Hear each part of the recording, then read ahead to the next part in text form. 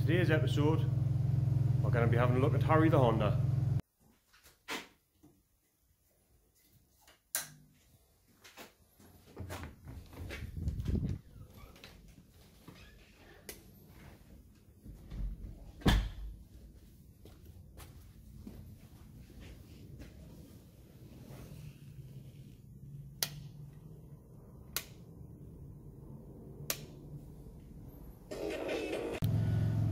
Just to give you a little walk around the car, give you a little heads up on what's happening with it.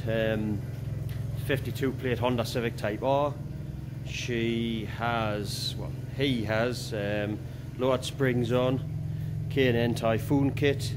That's pretty much it. Oh, power flow exhaust, and we are missing seat belts, and we have a set of harnesses in. That's it, pretty much it for modification wise. However, the car, well, let's just say the car's used daily and it's a bit of a sorry state. It's got, well, we'll start and create a list, I think. Overall, the car's actually not bad. We quite like the car. My wife, whose car it is, absolutely adores it. But just starting at the front here, you've got, I believe it needs a pair of strut tops.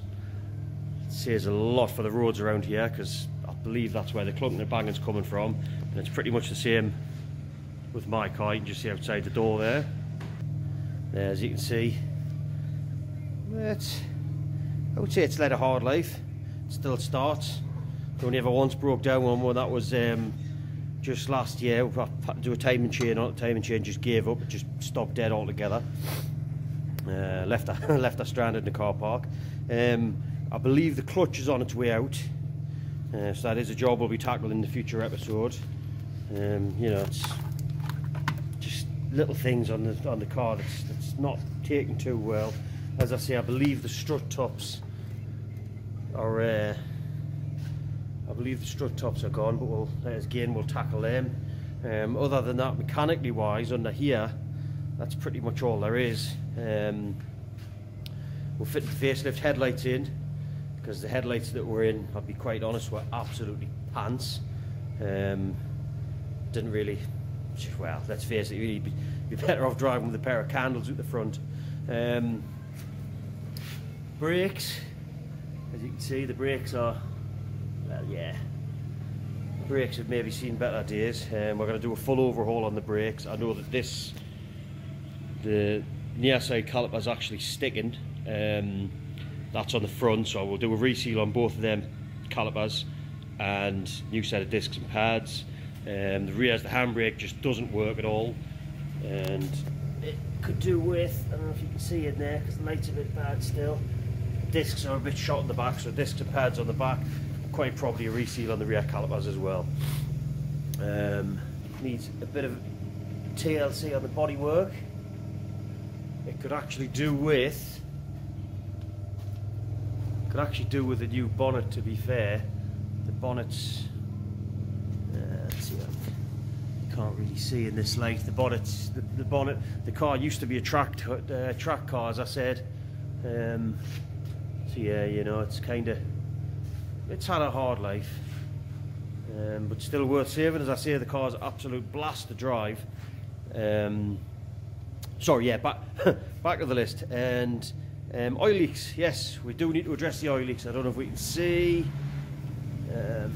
there, oil leaks where it's being parked, so we'll ping that one up as well. Beyond that, the car's actually not in a bad state. Just wants a little bit of TLC. You know, I mean, I don't know if you can see once again, the light's not fantastic. 2 seconds, so you can do something about the light. There we go, that's better. So as you can see, yeah, it's just getting a little bit tired in places, you know. But I mean, once again, generally overall, she's worth saving. Just a few little bits of trim here and there, which I'm sure we can source and sort out. The other thing that winds me up quite a bit is the seats. Wrong side. Winds us up a lot, you know, when you're letting people in and out the back. The seats, obviously because it was a track car, I don't know whether the regulations meant that this had to be cut. So to move the seats forward, you've got to flip the handle here, which means every time somebody gets in the back, you've got to reset how far back the seat goes and the rake on the seat. Really, really frustrating. The only other thing that I would like to put in, I would like to put some seat belts back in. As much as these seat belts are nice, I would still leave them in. Sometimes a bit of a chew on, it's easier sometimes just to grab the seat belt from the side, you know. But yeah, other than that, generally, you can see the car's just kind of a little bit, you know, just a little bit tired. We'll probably end up doing is putting a pair of seats in, because obviously you've got the wear over there and the thing, so let's pick that up, seats. But I mean, other than that, basically, that's the car. She was in a whack. She had a little nudge a couple of years ago, thanks to some really spooks. Thanks to in a whack a couple of years ago, thanks to some clever human being who decided, in all his wisdom, that he would drive home after having one too many shandies.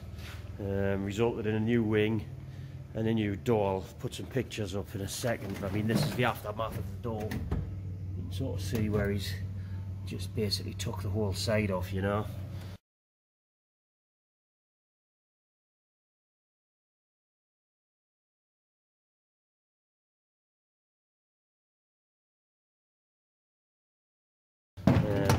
Not get rid of it, because you never know when parts are going to come in handy, like the glass and that. But eventually I will strip that down and just save the bits and scrap the shell. But other than that, yeah. Last couple of things, we'll ping them up. Rear wheel bearing, I believe the rear wheel bearing has gone. We'll ping that up. Also, it needs heater resistor. The heaters just kind of blow randomly when they do and don't want to work. Heater resistor, I believe I've been told it's this part here. We're going to change that in a moment and just see if that actually cuts the mustard. So yeah, that's the walk around of Harry. As I say, he's not a bad vehicle. It does the job. And the wife uses them every day to get to and from work, you know, school runs, the kids, all this sort of jazz. Yeah, it does the job. One last thing as well, speakers. This was a pass shelf out of it. Now obviously being a daily school runner, this pass shelf comes in and out, in and out, in and out. And as you can see, it just rips the terminals off. Same on the other set as well, they're ripping off. So what we're going to do is we're going to repair them speakers, refit them into the existing mounting locations in the back rear quarter panels. And I've already gone about and replaced the back for a standard pass shelf, which don't get us wrong. Don't get us wrong by any means. 6x9s had their place in parcel shells. Generally, it was back in the 90s. Not something really you want out and about there now. So yeah, that's the walk around.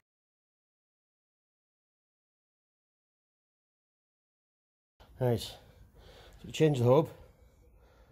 Big nut out the middle. Knock this cap off. Take the nut off. The hub will come off. Obviously, don't forget. Got to take the disc off. Get the little screw. Take the disc off. And the only other thing we've got to do is, I don't know if you can see or not, put this nut up inside here, and there's another one around the top to get this whole caliper assembly off. So let's get on and get it done.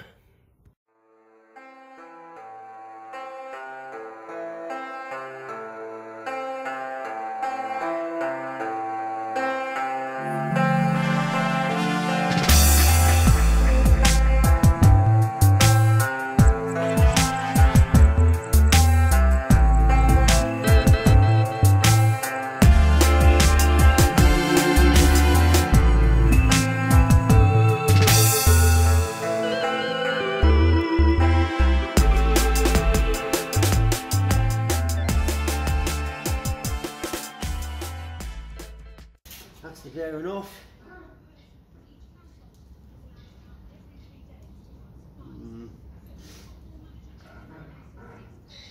Doesn't feel like a bad one, but what I'll do is I'll keep that just in case I've got the wrong side. Now let's swap it over for the other side.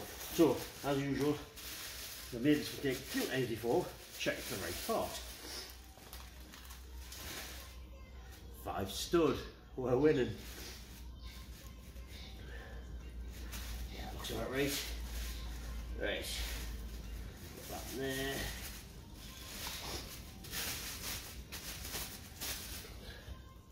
And with that, you get a nice new nut with it.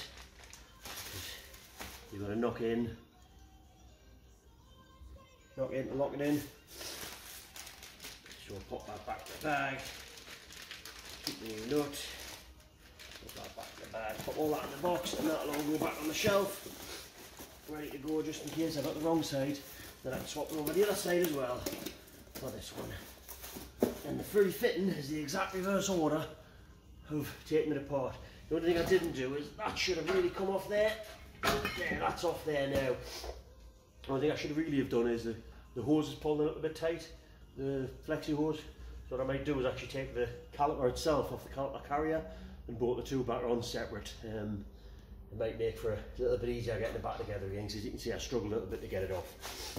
But other than that, yep, reverse order.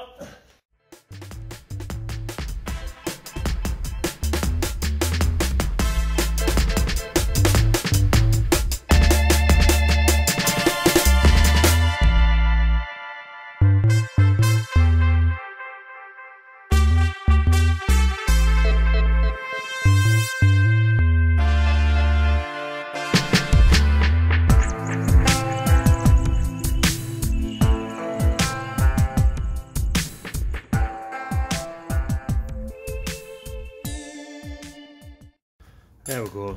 That's simple as that, change a wheel bearing. And before anybody says anything, yes, I know the discs are shot. Writes any complains about them. The discs are shot, to be fair, as we spoke earlier. The brakes are shot all round. Future episode, we've got something in plan for that. I think we're going to change full set of discs and pads and reseal the calipers, new handbrake cables, full overhaul of the brake system, just to make sure the car's good and safe. So there we go, that's how to change a rear wheel bearing.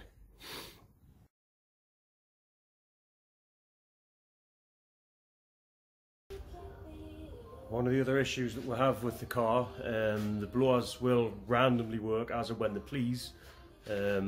Just, you can be driving in the street, they'll come on, be starting up them on, they'll just not work. And you can imagine a bit of a nightmare this time of year, especially with the frost and the cold weather, trying to keep your windows defrosted. It's a bit chilly having to keep putting the window down to keep the frost out. But I've been assured, well not assured, but I've been suggested that this little doobry is the cause of the problem, the heating resistor. Now I've managed to pick one up from the breakers. Let's fingers crossed. Hope this one is as good as it should be. So we'll quickly just bash in, get that changed. Shouldn't take too long. Just a simple matter of moving the ECU out of the way. 2 bolts. You can see 2 bolts. 2 bolts and a plug. In and changed. ECU back in. Jobs are good. So let's get on, get that done. Let's see if we can try and do this.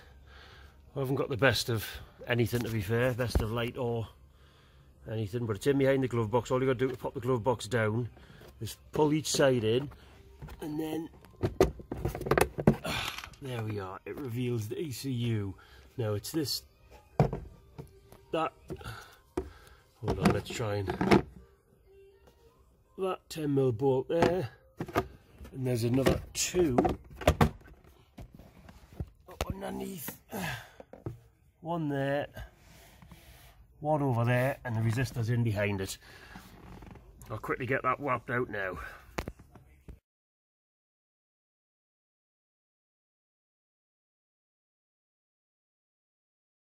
There we go, with the ECU out the way, you can see right in the back there, that plug, a little screw there, and a little screw, you can't quite see it, just peep it in there. And that little plug changes. So all I would do is just literally take 2 screws out, leave the wire on because that'll give you something easy to hold it by, pull it out so it's handy, change the plug, pop it back in again, jobs are good. So there we go, that's the walk around, a little introduction into Harry. Hopefully next few months, I don't know, possibly even year, we'll whittle around and get around to doing all them repair jobs that we've mentioned. Obviously I've already done the rear wheel bearing, and I've done this side. I've done the heater blower resistor. report back, we'll update in a later video, and I'll let you know then whether that's actually fixed the problem or whether I'm getting the wrong side of the wheel bearing and whether the resistor's actually fixed the problem. The master plan is to just repair and replace anything I can. We're looking to try and keep it on the road, but obviously if there's an option to upgrade or replace with performance parts, because a lot of the times these performance parts are better and they'll outlast the standard OEM parts, and then that's the master plan. That's what we're looking to try and do, but obviously within reason. It's not like a super deluxe sports car that's, you know, getting tracked every other weekend. It is literally still the end of the day a family car that does the school run and nips the shops once a week. So there we go. That's it for this episode. We'll conclude then. Next week, not sure about next week. We're actually on holiday next week for a week, so I might possibly miss a week. Never know. I might update. Well, I might have a little video up my sleeve just to update, just to keep things going. So until then, see you next time.